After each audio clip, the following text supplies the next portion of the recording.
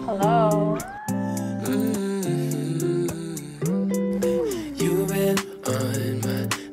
In terms of how to network, hello, hope everyone had a great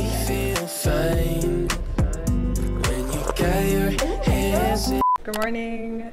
So it is currently 7 a.m. on Monday, and I woke up a little bit early today because I have quite a stressful day ahead. I have to deliver 2 main data analysis today. A little bit stressful, but I got this, and yeah, happy Monday. So I just finished my meditation and I'm gonna get my day started.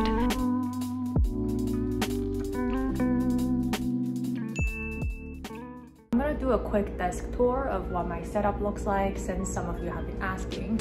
This is a standing desk from Herman Miller. You can adjust the height here. What I like about it is that it has such a big workspace, so I never run out of space to work. This one is a LG ultra wide 29-inch. At first I was so not used to it, but after all it just made so much more sense because now I can have 2 windows open at the same time. Bought the monitor arm separately. What's cool about the monitor arm is that it gives you more flexibility to adjust your monitor. I can like move it towards me. I can also bring it up when I am standing. So when I bring my desk up. So yeah, it's a lot more flexible. In terms of how I connect my monitor to my laptop, I use this one cord only. I'll link it down below. It's so useful, it does its job. I also have this laptop stand. It helps me angle my laptop so I'm not like staring into the laptop. On to the most important part, which is my chair. I have really bad back pain. This is the chair from Herman Miller. When I sit for hours and hours, I feel 0 back pain. And you can adjust the height. You can also adjust the depth of it. You can also adjust the armrest. For the chair, I'll actually pay for it myself if it wasn't sponsored by Spotify. My boyfriend has an IKEA one. We always fight about who gets a Herman Miller chair based on like who has a busier day. Cup of coffee. We got this Sapporo bun from K-Town yesterday. I was gonna get the Taiwanese like pineapple bun, like the 菠萝面包, but we didn't want to go to Chinatown, so it has like peanut flavored crunches all over, and there's no filling inside. It's pretty good. So looking at my calendar today, I have 2 calls today. One is at 11, which is a catch up with a colleague on a different team. And I also have a one-on-one with my manager at 12 p.m. Honestly, I usually don't have a lot of meetings. A lot of time I'm actually running analysis. I'm putting together a deck. My role is not necessarily like meeting heavy. It's more so analytics heavy, I would say.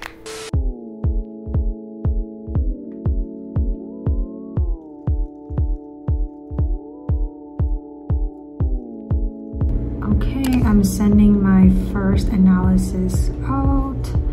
Just checking the grammar and making sure all the links work in the email.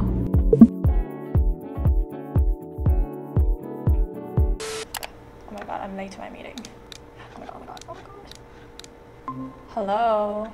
Hey, how are you? Good, long time no see. I know, it's been a long time. Happy New Year. Even though we're like 24 days into it. Yeah, really. What are you working on? In these types of catch-ups I do with people on different teams, we usually share what we're working on and any interesting learnings from our current projects.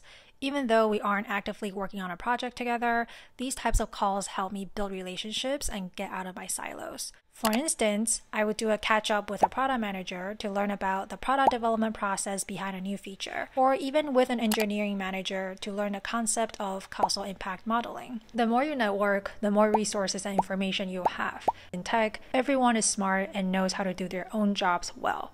But what truly sets you apart is when you can really leverage your network and become that bridge that connects different teams and close knowledge gaps. I'm going to share a quick story of how that worked for me. I learned about an experiment that this team had done. One time, another team approached me, want to do a similar experiment. And instead of us starting the entire experiment from scratch, I was able to point them to look at the experiment that the other team had done so that it became helpful and more useful for them to like kind of jumpstart their entire process and approach. In terms of how to network, I usually start with people that I've worked with before on a past project. So after the project ends, I usually send the person a message like this. Hey, I really enjoyed working with you on the XYZ project. I'm wondering if you'd be down to do a catch-up, as I would love to learn more about how you did XYZ. Let me know and I'll send you an invite. Most of the time, people will say yes because people genuinely like to talk about what they do.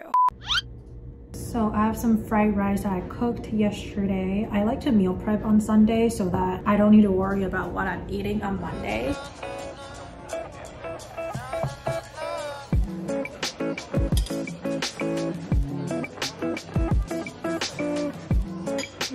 Legendary fried rice is the best. I don't want your love. Don't come to me now. So I just sent my manager the analysis that I finished. Now I'm just waiting for her to review it. So I got these decaf beans from Greater Goods. I actually went to their coffee shop in Texas, in Austin when I was there, and their coffee is so super good.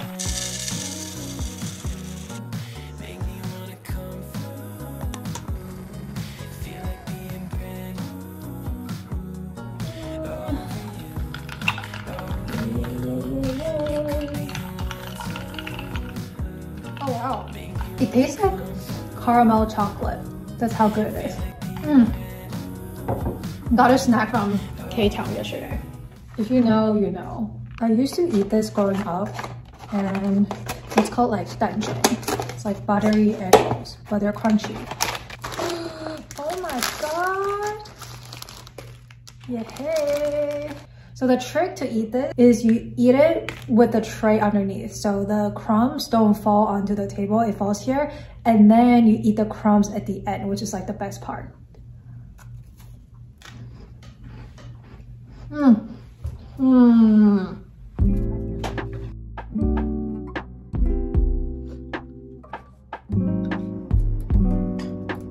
These crumbs are the best.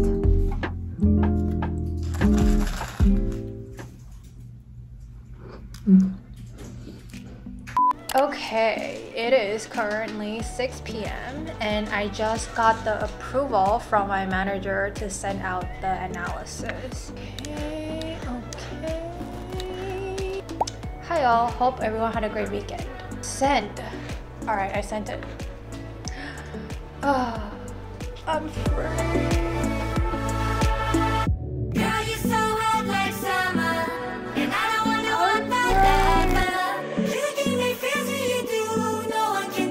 So for dinner, I feel like you guys could probably guess it. And yes, it is chicken noodle soup using my Instant Pot.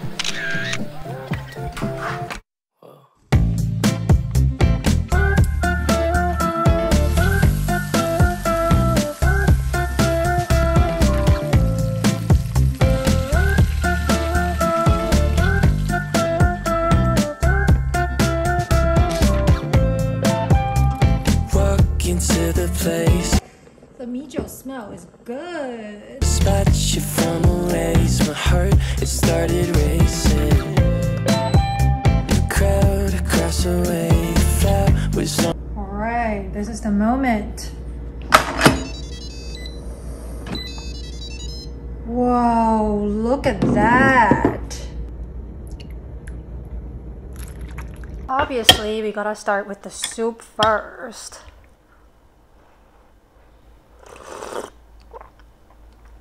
Oh, soup is good. Look, the meat pulls apart. So tender.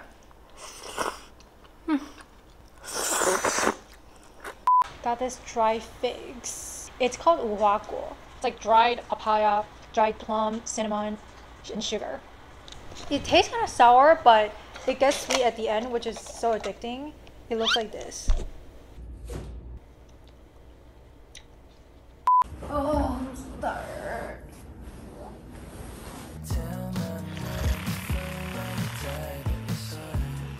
Wait, when did you buy this? Oh, okay. Just checking.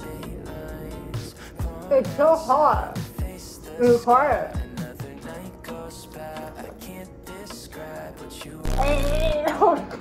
So sour. Why gotta disrespect me? I don't think. It's so soft. Eat this one. I think this is not the traditional mango. It is. You just try to pick the end piece. It's soft. It's soft, right? Is this mango?